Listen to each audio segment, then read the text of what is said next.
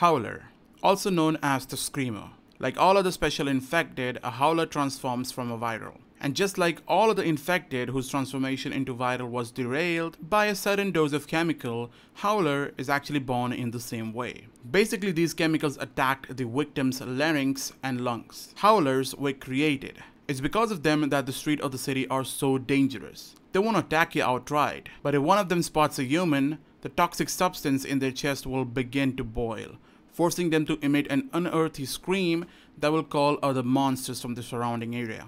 You can easily spot a Howler by looking at his split jaw, or by his pulsating yellow growth on the Howler's torso that makes him stand out from the ordinary viral. And Howler is more like a passive zombie.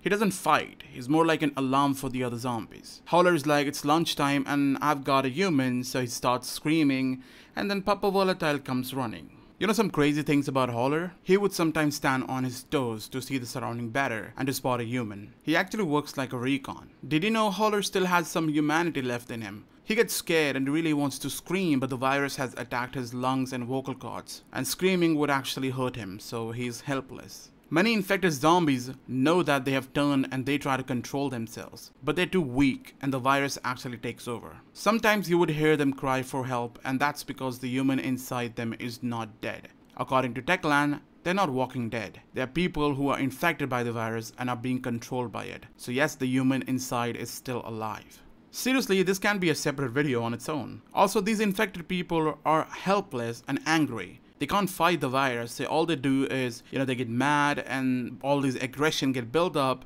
And when they see a human, all these aggression gets released.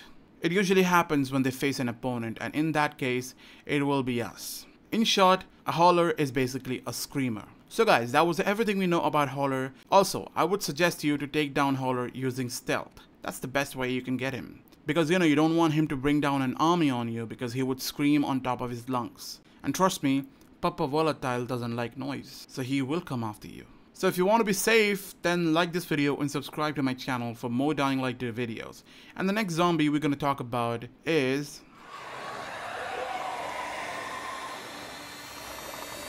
Papa Volatile.